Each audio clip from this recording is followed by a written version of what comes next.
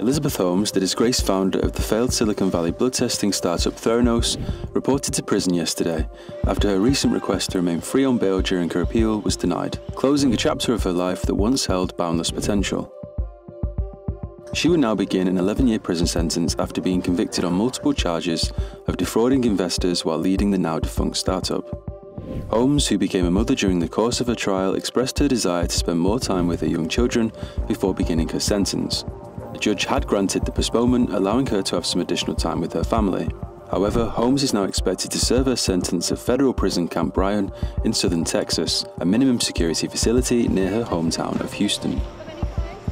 Her ex-boyfriend and former Theranos COO, Ramesh Sunny Belwani, was also convicted of fraud and began serving his sentence in California last month. Once an icon in the tech world, Elizabeth Holmes embodied the Silicon Valley dream.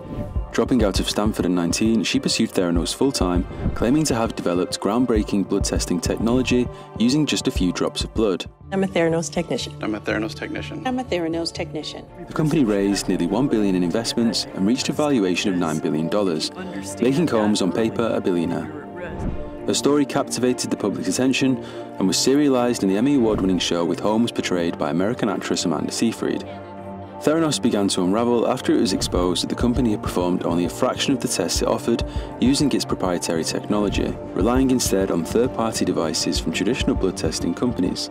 Holmes and Belwani were indicted together almost 5 years ago on 12 criminal charges and ordered to pay approximately $452 million in restitution to the victims of their crimes. The guilty verdicts in this case reflect Ms. Holmes' culpability in this large-scale investor fraud, and she must now face sentencing for her crimes. As Elizabeth Holmes prepares to enter prison, her journey serves as a stark reminder of the consequences that come with deceptive practices and unchecked ambition.